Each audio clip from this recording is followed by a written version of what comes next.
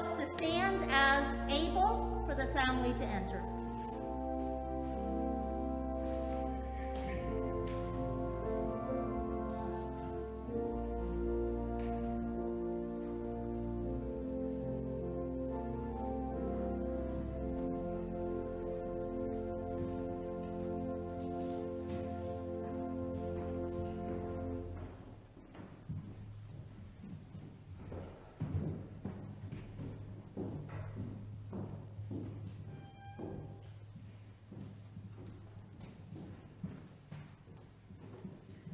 You may be seated.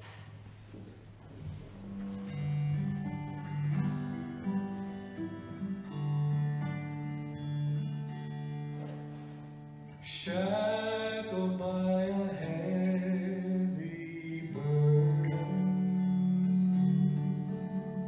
beneath a load of guilt and shame, then the hand of Jesus touched me, and now I am no longer the same. He touched me, oh, he touched me, and oh, the joy that floods my soul. Something happened, and now I know he touched me and made me whole.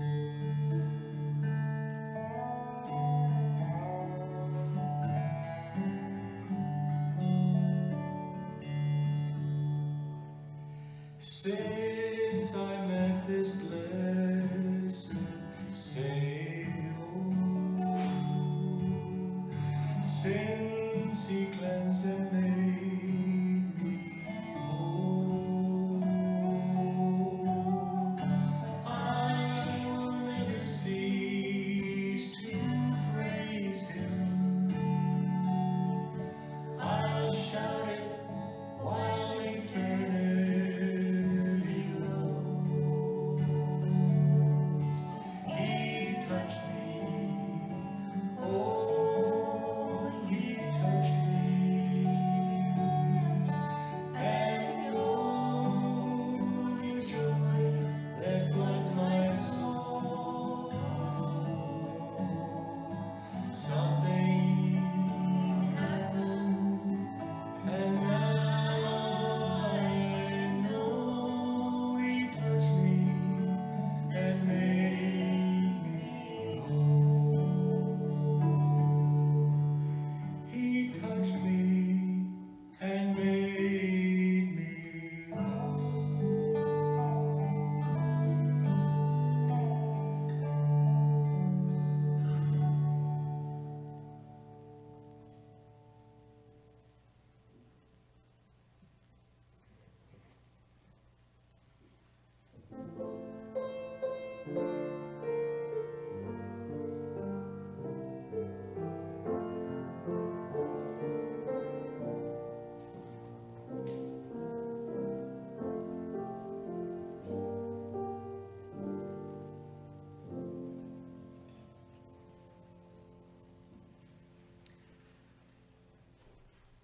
Friends, we gather this morning in this space made holy by the assurance of God in our midst. We come in sorrow because of the loss of a woman so greatly loved by those here gathered.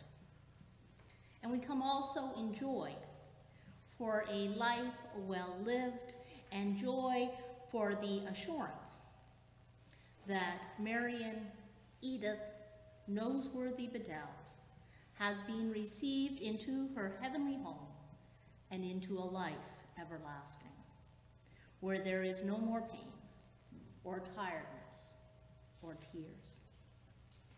As a community of faith, we extend our condolences to the family, and as a community, We promise to sit on the mourning bench with you, to surround you with our prayers, and to make this place a safe space for you to share your tears and your happy memories.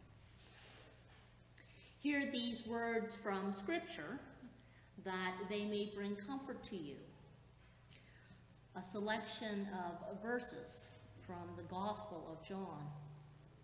John 3:16 says, "For God so loved the world that he gave his one and only Son, that whoever believes in him shall never perish, but have eternal life."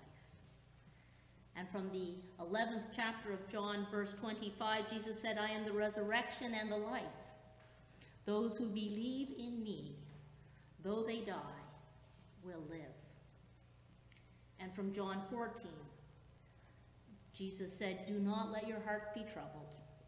You believe in God, believe also in me, because in my Father's house there are many rooms. If it were not so, would I have told you that I go to prepare a place for you?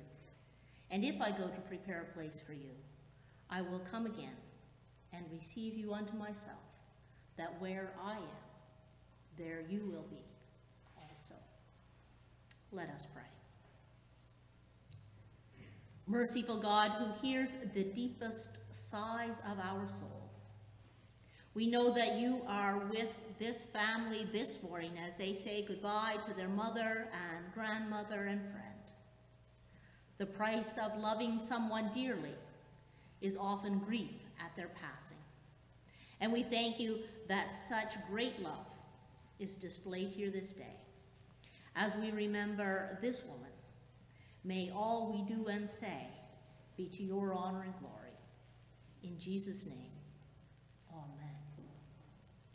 We begin our service this morning by proclaiming our faith in song. Marion had a list of songs that she loved, and the family chose some for us to share together this morning. So we're going to sing "Abide with Me."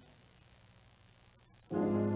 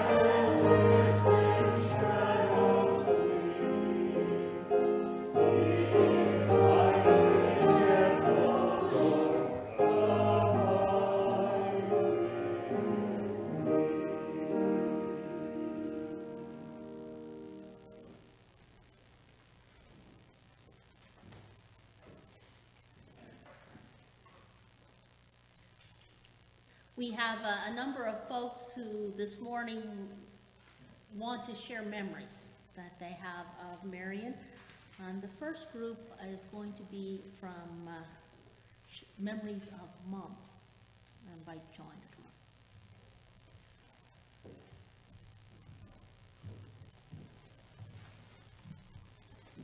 I was really hoping that song wouldn't end quite so quickly. But before I do anything else, I need to do the thank yous. My sisters and I have been in agreement for some days that so far we do not like being orphans. But all the cards and calls and visits and tributes and memories don't make it easier, but they make it possible for us to get through this. So thank you. Thanks to everybody for the support. Thank you all who came today. I realize that this is kind of an odd time to be gathering, but thank you for coming out and supporting us. And thank you to everybody who contributed in any way to today's service. Of course, thanks to Reverend Cheryl and also my friends here at St. John's, Stevensville. And finally, a word of thanks to the staff at Willingham, who took such good care of Mom and Dad for so many years.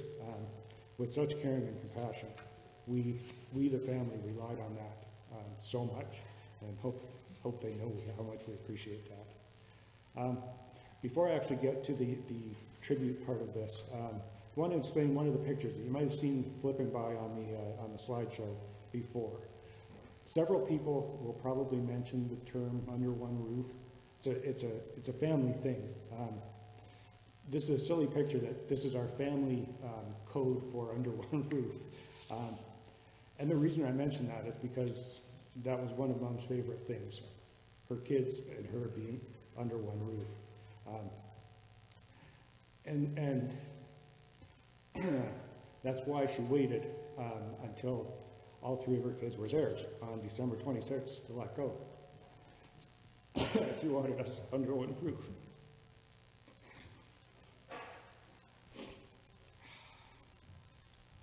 So to this day, me and my siblings remain blessed by the fact that we enjoy being together under one roof.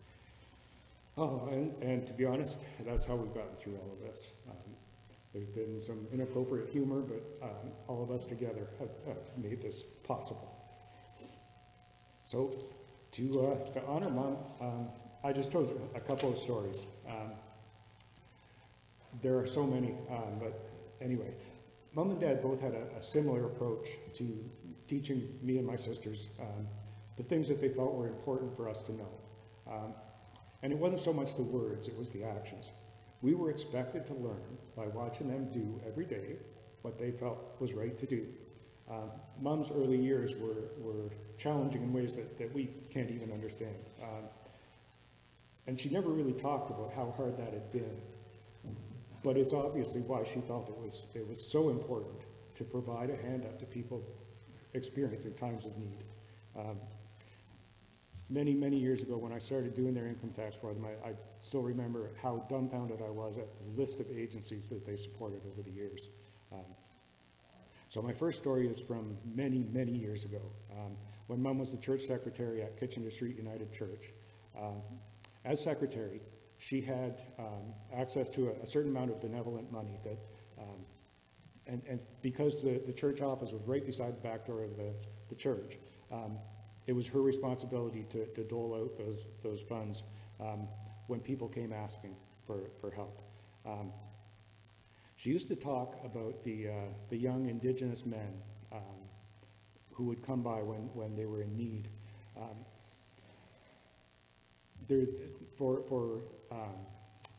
For people like that, there's sort of a network, and they know where they can get help, and they knew that Mom was there. She always talked about how polite they were and how thankful they were for whatever she could give them. And I know for a fact that when the kitty ran dry in the benevolent funds, there were times she would dip into her own purse. I know Dad and the rest of us were occasionally concerned about her safety with some of the rough characters that came in, but she was absolutely unwavering in wanting to do that, what she felt was right. And I know of at least one of the young men that she helped over the years who actually came back later to thank her and to explain how well he was doing now. So what makes that story particularly poignant for me today is we know now. We know some of the cultural trauma that some of those young men had suffered. At that time, none of us knew that. She did not know that. All she knew was that they needed her help, and that was all she needed to know. Second story I wanted to tell you is similar in a way. Quite a few years later, Dad was headed out one morning to work on the motorhome in the driveway. And as he was unlocking the door of the motorhome, a voice called out from inside the motorhome saying, "Don't freak out, man, I'm in here." And so it turns out a homeless man had crawled in through a window that had been left ajar on the motorhome and spent the night in the motorhome in shelter. So Dad, of course, was not particularly pleased with that. And he was ready to run the guy off the property. But Mom wouldn't let him run the guy off the property until she made him a sandwich, so he had something to eat. And then as the guy was headed down the street leaving, Mom chased him down to give him a couple of dollars to contribute to his next meal. I love that story. We laugh about it, but how many people are there under those circumstances who would go out of their way to provide help to somebody who's broken into part of their property? But I know of at least one who would. So that's the end. I'm barely getting through this, but that's the end of my stories for today. You'll hear some recurring themes in there, but those were the examples I have of that tell a little bit about Mom's character, and that was kind of what I wanted to celebrate today.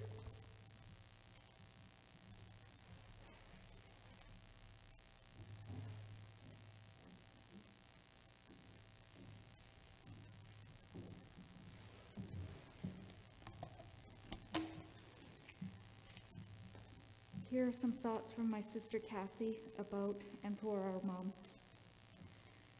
So many things my mother said to me in the past few years of her life are locked away in my mind and heart forever as treasure.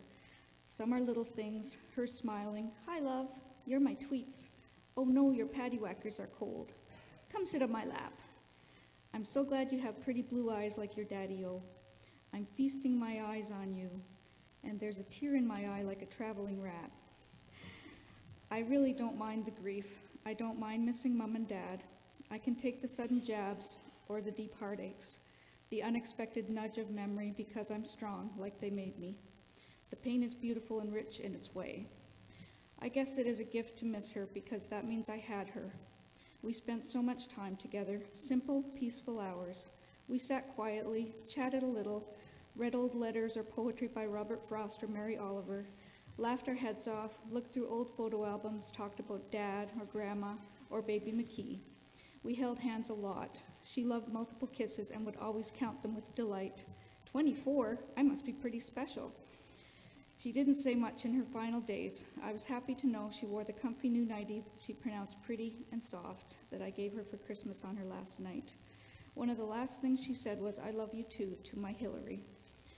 My mom gave me the book The Prophet many years ago, a book she loved. She loved the words, "And when the earth shall claim your limbs, then shall you truly dance.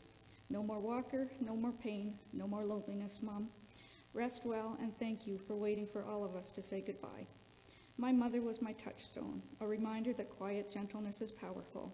I will miss her forever and will be grateful for the missing. Thanks, Kath. Sorry, this is from me, the other daughter. We're here to celebrate my mom's life, and what a great life it was.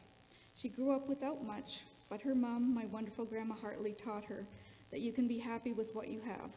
They had a lifelong relationship of mutual love and support, and also a lot of fun. Then there's Mom and Dad. They were one of those wonderful couples who built a life together and had an exemplary, lifelong relationship. The other night, my kids were looking through the photos I was organizing to display here. They were commenting on how happy Grandma and Grandpa always were and how inviting and welcoming their home on Rosedale, the homestead, was. How lucky am I to have grown up there with two wonderful parents and a happy home. Mom was a teacher, and she used those skills to be a great mom, too. She was practical and organized, but also creative and whimsical. I remember one time when she was sick and on bed rest, and we were little, and she had us all in there working on a big drawing together. I remember it as being fun, and she must have had a lot of patience. She didn't like it when other parents said they couldn't wait until their kids were back at school, or they were dreading summer holidays, because she was the opposite. She was glad when we were home. She always liked it best when we were all under one roof at every stage of life. Mom did the budget for the family. She had a binder with envelopes attached. She always made sure we had everything we needed, great Christmases, birthdays, and at least one vacation every year, usually camping, and sometimes a road trip as well. Mom was very involved in home and school and the church. She set a great example, and she would do anything for our family, sometimes by necessity. Like when we were growing up and getting busier, she reluctantly learned to drive, something she never really enjoyed, but she did it for us and to help Dad. My cousin John even got wind of it. He was serving in Vietnam, and he kept in touch with us through letters. He wrote, "It was quite a shock to hear that you were driving, Aunt Marion. Am I safe over here? After all, there's only one ocean between us." And then he went on to say he was kidding. My mom didn't like to inconvenience anyone, so when it came to four-way stops, she'd try to let everybody go first. We had a hard time convincing her that she wasn't really helping anyone, but she was trying to be polite, and she always got us home safely. Maybe that's the reason Rock Point became their favorite camping destination. Dad couldn't convince Mom to drive much further in their little car following their big motorhome. But whatever the reason, we will cherish many wonderful memories of family camping trips there. Mom got a job as a secretary at our church, which was a great fit, as it was her and our second home. But there was a learning curve. There was an evil device called a Gestetner machine that was used to print the church calendars. It was so stressful to use that Mom nicknamed printing day Terror Day. I think it was Thursdays. I remember going with her if I was off school to provide emotional support. She always did a great job, though. Mom liked finishing things off well. It showed in everything she did, like the finishing touches on her birthday cakes and her Christmas decorating and her cookies. She told me she spelled my name with an E on the end of it because it always looked more finished off. Mom's last words to me were, "I love you, and thanks, honey." Mom, I love you too, and you're welcome. Thank you for waiting for me that last day. Being able to comfort you along with my sister and brother was a gift I will cherish forever. And lastly, everyone was welcomed at my parents' house. Mom and Dad always waved goodbye to finish off the visit. When they moved to Willoughby, they would walk you out to the front porch and wave from there. After Dad was gone, Mom was less mobile. She would wave from her window. It always ended the visit with one last connection and a smile from both sides. Please join me in waving goodbye to my wonderful Mom. Bye, Mom. Love you.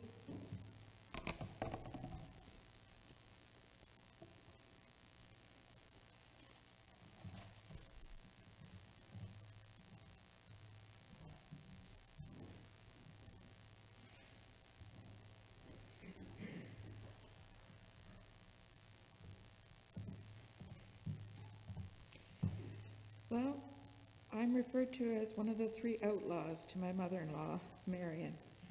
I've been married to her son, John, for 36 years. It's hard to know where to start because I have many memories and stories of knowing Mom for 40 years of her 87 years of life. So I'll just share a few today. We never had an argument. She was easygoing, kind, faithful, and loving. She was an amazing pie maker in her day, making many for church bazaars, church dinners, and all of our family dinners. She always made many kinds, so everybody got their favorite. Her most famous pie of all was her apple pie. No apple pie could compare, according to Dad and John. I accepted that challenge and got close, but not quite. I could never roll the pastry as thin as Mom could. Christmas was a very special time at the homestead, with mountains of gifts that took most of the afternoon to open, starting with the youngest to the oldest. Whoever got a sweater put it on and got a big hug, and whoever got new pants got bum pinches. Fond memories I hold dear. Mom always invited her single friend Joyce to Christmas dinner and festivities as part of our family. She always bought her a small gift for her to open too. As the family grew, so did the Christmas table, which eventually extended into the living room for her 6 grandchildren to sit around. Mom and Dad enjoyed their grandchildren immensely. Mom always gave me a new cookbook for Christmas. I have quite the collection. I guess it was to make sure that her son was well fed.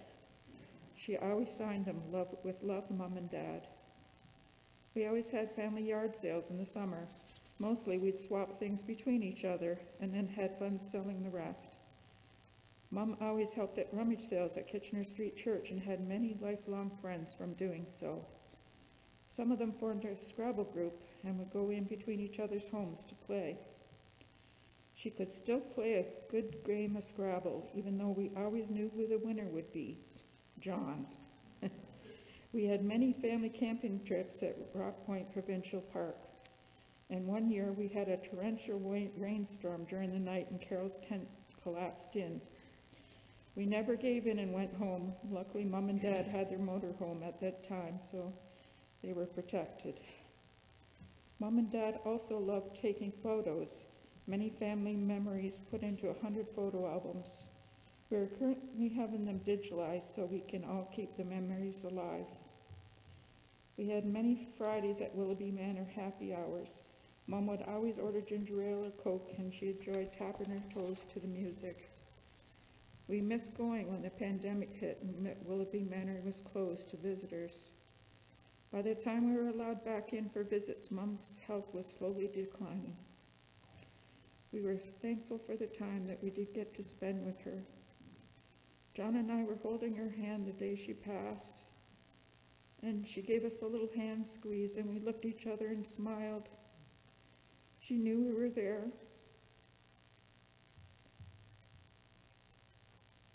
That will always be with me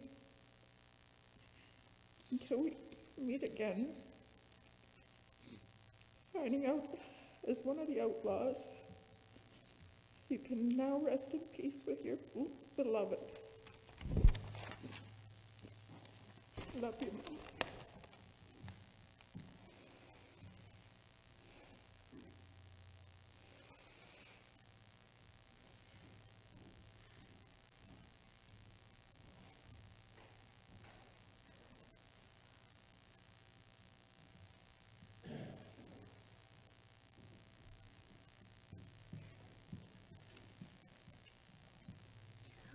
I'm going to read Glenn's memories.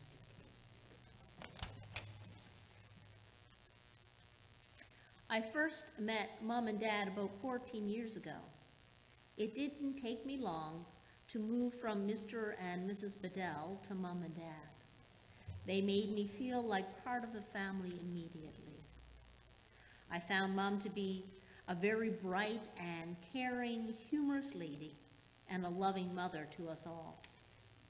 It was always an honor and a privilege to be a friend, caregiver, and loving son-in-law to her.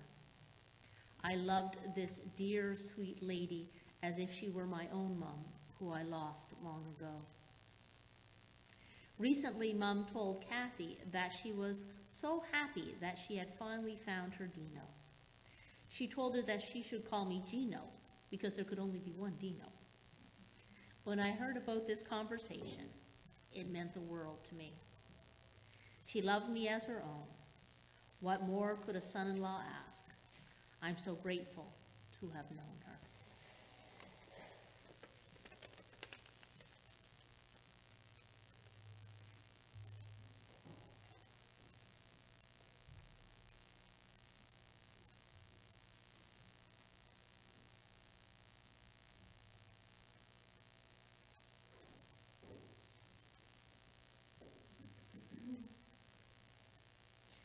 I invite you once again to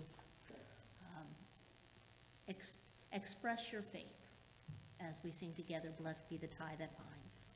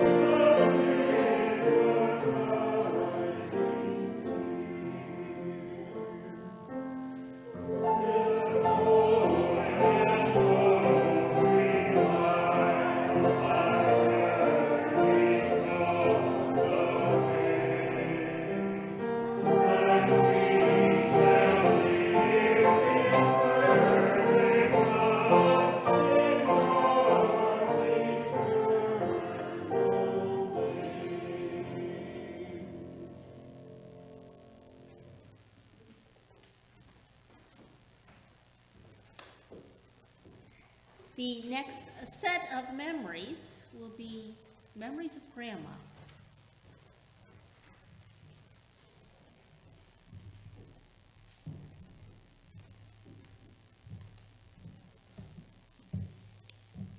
Well, thanks everybody for being here.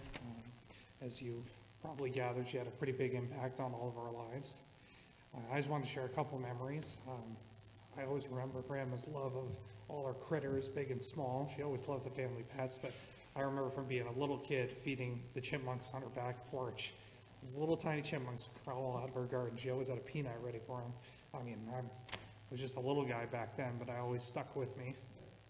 And always when we were camping too, she'd always be eager to point out any of the creatures we saw. And the other thing, of course, as has been mentioned, she loved being in the kitchen. She was a great baker. And she always was happy to show us anything we wanted to know, and definitely instilled the love of the kitchen in me. I remember cooking the stew that I really liked, and she would show me how to make it, and that's still something I make today. I remember too, of course, our camping trips. Those were not just for her children. We continued with the grandkids. We'd always wait to see the motorhome coming down the road, know we'd be going camping. I always remember the rainy days camping. We'd spend inside the motorhome playing board games with her. And again, she was so generous. If you ever needed help, she'd be there.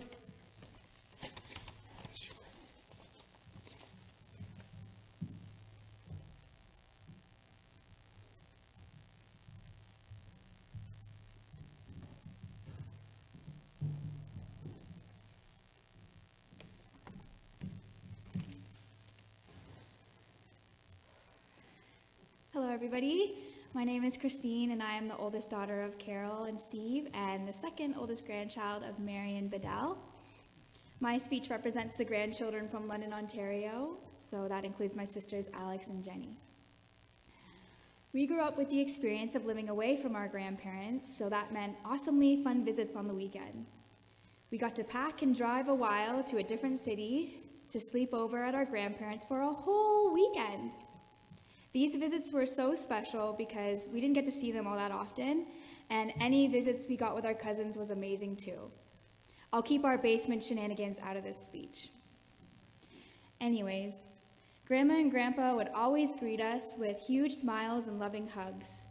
Grandma would always provide us with the most tasty food, as was mentioned in a previous speech. It was so tasty that I would fight my Uncle John for the last slice of apple pie. Each visit guaranteed good food and good company. My grandparents were the sweetest souls. You can bet that their kindness, hospitality, and their ability to love endlessly to each other and the people around them will transcend through time. We, their grandchildren, and our parents, their kids, are their legacy. We couldn't have asked for better teachers in capturing adventure, valuing family and friends, and just getting her done no matter what. The way we carry ourselves and the choices we make reflect back on the love that Don and Marion gave us. I am so grateful that we could all be under one roof today to honor the life of my sweet, sweet grandma. She knew how to be cute 24/7. Grandma was cute in her aprons while she cooked in her kitchen. Her cuteness filled the room with her smile and her laughter. She was even cute while giving her pouty face when she didn't want to get her nails trimmed. Her iconic attributes like cheek pinches and witty sayings will live on through all of us. I know she will always be present somehow because the ones that love us never really leave us, and they can be found right here in our hearts. So as Grandma used to say to me during our phone calls while I lived in England, "You behave yourself now. Don't you be getting into trouble." And I would reply, "I'll try my best." Then we would both chuckle. So let's all try our best to stay out of trouble now. Love you forever, Grandma.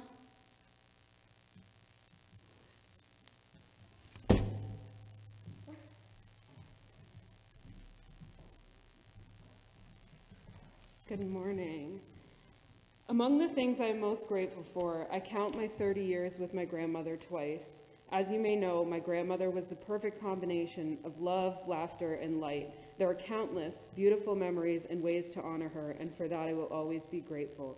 One of my favorite conversations ever with my grandmother was years ago, but upon her passing last month, I reflected upon it many times.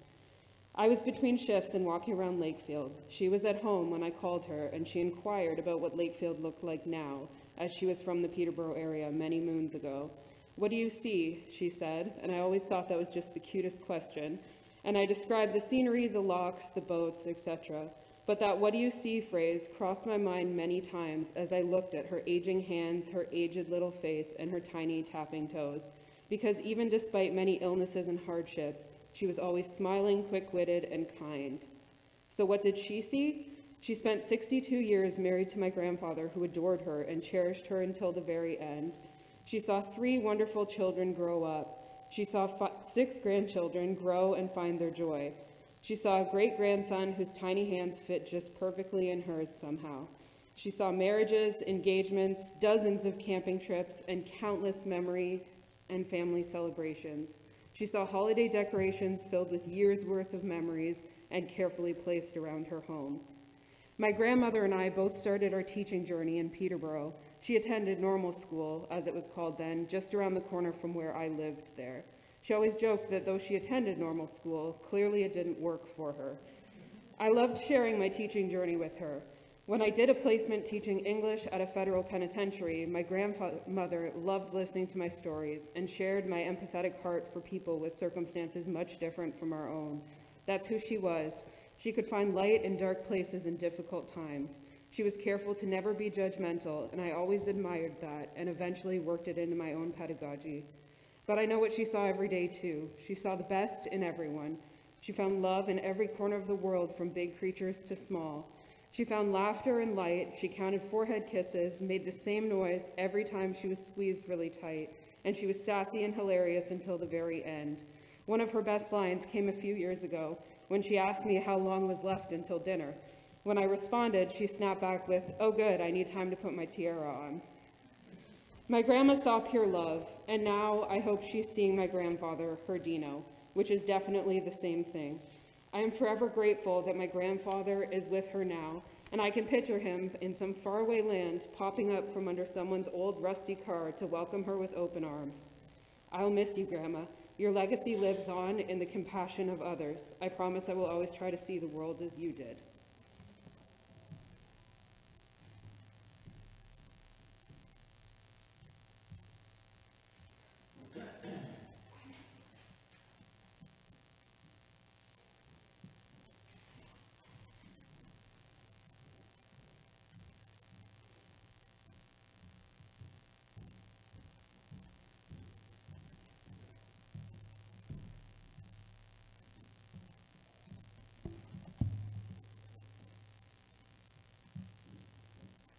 This morning's first piece of scripture is a familiar psalm, and I'd like to remind people that the psalms were written as both prayers and as hymns, and often the psalms would have been sung as part of worship. Quite some time ago now, in the 1600s, there was a Scottish psalter put together where a number of the psalms were put to the music that is comfortable to Western ears. And so this morning, I've been asked to share with you the 23rd Psalm. And I would encourage you, as you hear these words, hear them as directed at you. Because at this moment, it is you who are walking through the valley of death. And so, the words of the 23rd Psalm to the tune of Crimond.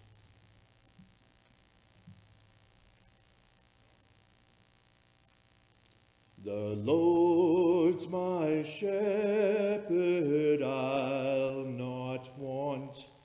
He makes me down to lie in pastures green. He leadeth me the quiet waters by. My soul he doth restore again, and me to walk doth make within the paths of righteousness, even for his own name's sake. Yea, though I walk in death's dark vale, yet will I fear no ill, for thou art with me, and thy rod and staff me comfort still. My table thou hast furnished in presence of my foes. My head thou dost with oil anoint, and my cup overflows. Goodness and mercy all my life shall surely follow me, and in God's house forevermore my dwelling place shall be. Amen.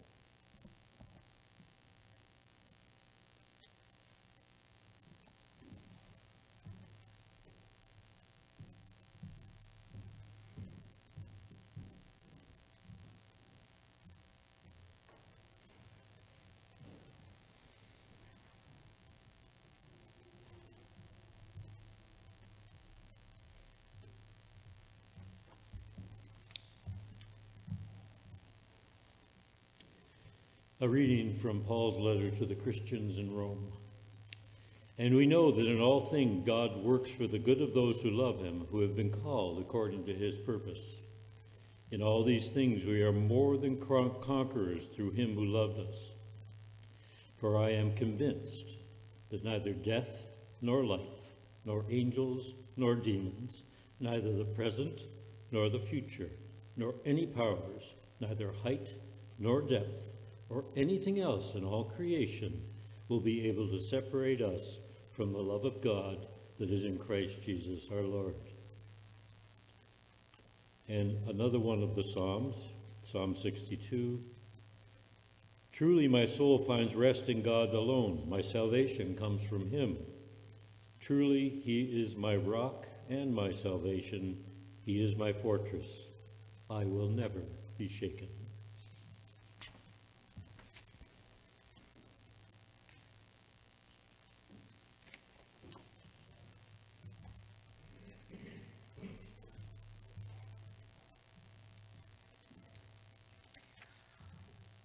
My soul finds rest in God alone. That line from Psalm 62 is a powerful statement of faith, and true of a woman whom her children told me, a woman whose faith was rock solid throughout her life and was rock solid in her passing. The reading from Romans 8 was the same passage read at Marion's husband's funeral, whom she lovingly referred to as Dino. Romans itself is a dense book with many theological truths from which we glean our doctrinal understandings as a Christian church. And in many ways, the Apostle Paul is using his letter to the church in Rome to launch the church into this Gentile stronghold and proclaim God's goodness and mercy as being at the very core of the gospel that he is preaching. And Paul offers an assurance of salvation to the community by arguing that because we belong to God as God's children, we trust ourselves to God's providential care. We know that God causes all things to work together for good for those who love God and those who are called according to his purpose.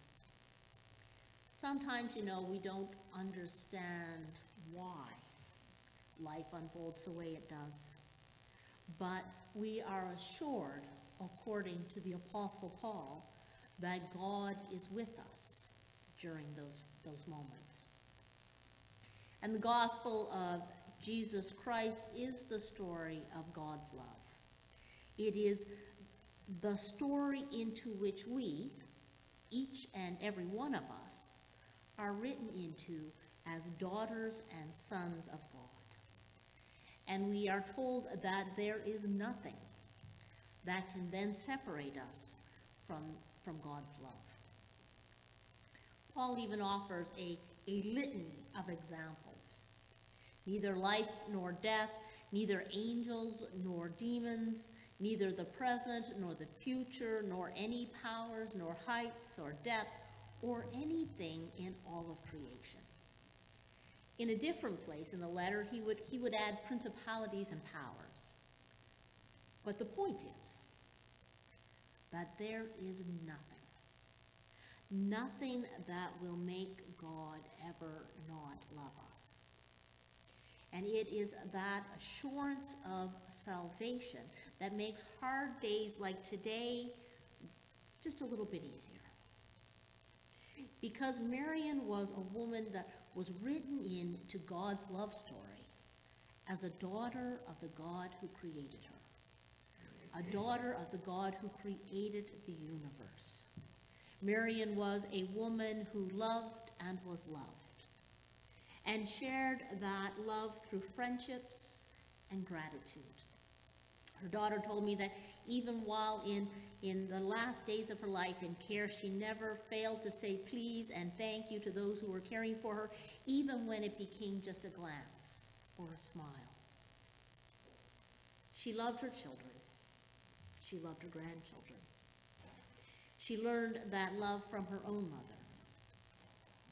Marion was in many ways the strength behind her family, taught them how to laugh and to joke and how to enjoy life. And from the stories and the tears that we have heard this morning, we know that she will be missed. I invite you to pray with me. Loving God, parent of us all, today we give thanks for the life of your child Marion.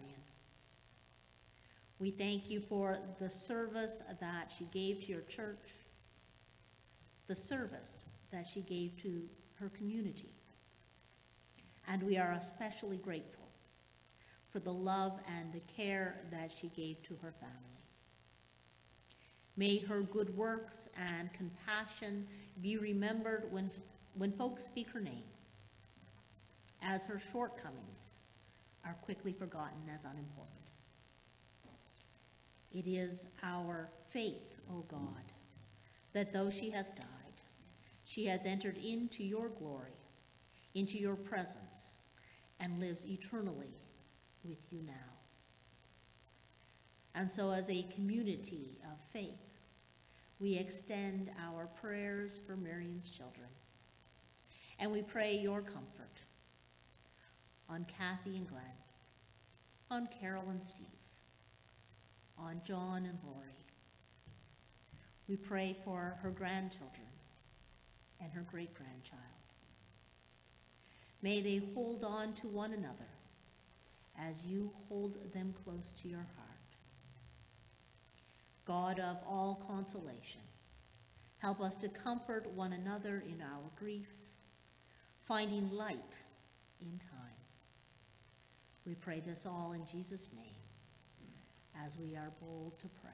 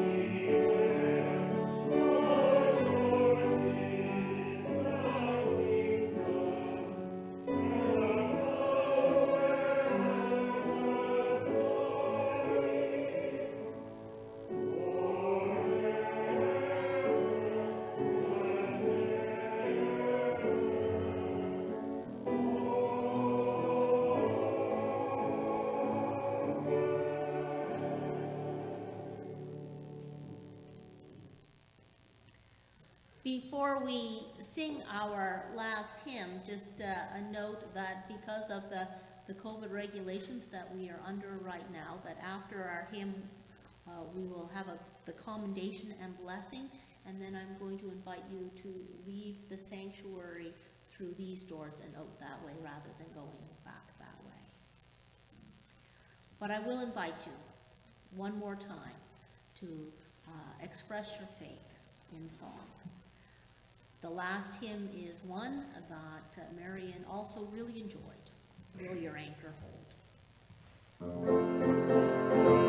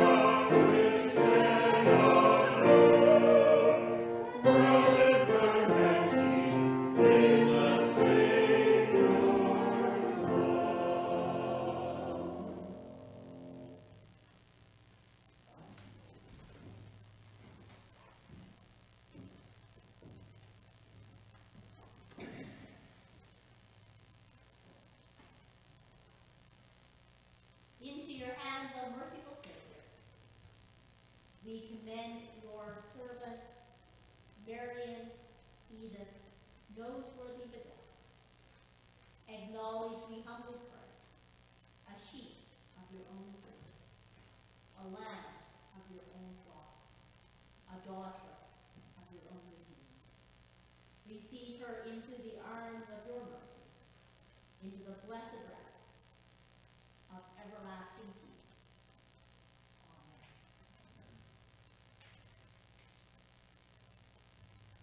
And I leave you with this blessing. There is a quote from St. John of Chrysostom that said, "They whom we love and lost are no longer where they were before. They are now wherever we are." Go in the assurance that in as much as Marion is with Jesus, she is never far from those whom she loves. Go in peace.